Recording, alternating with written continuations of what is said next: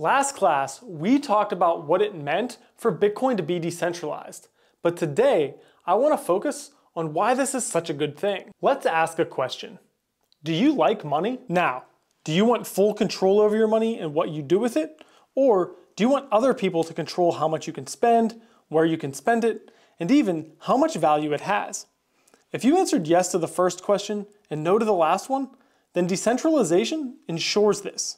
Let's break why decentralization is important down into two main points. We will start off with security.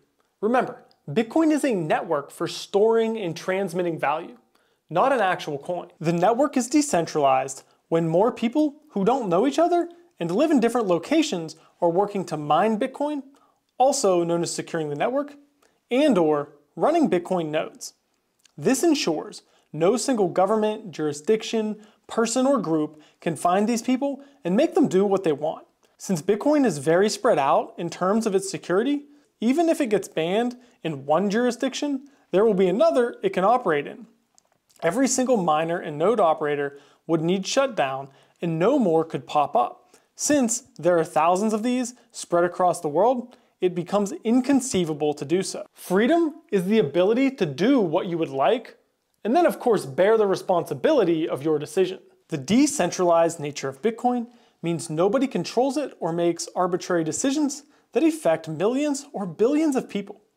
Again, it's run by thousands of people all around the world, and conceivably everybody could participate. No one person or group, even as powerful as the US government or China, can hinder Bitcoin transactions.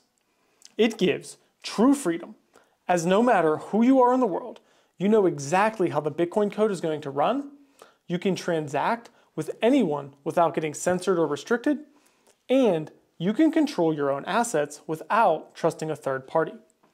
If one person or group makes all the decisions, like modern central banks, the vast majority is impacted by the decisions of the few. Centralizing power can also breed corruption, as it attracts people who want to control simply for that benefit.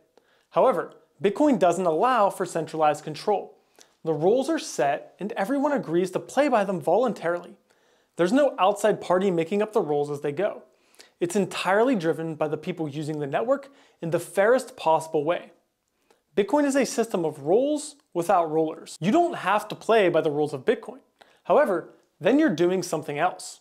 Those of us who choose to play the Bitcoin game accept the rules. We don't need overlords in a conference room 2,000 miles away controlling every aspect of our money and lives. We will end with a quote. When you give control to others, you give up in freedom and soul what you gain in convenience.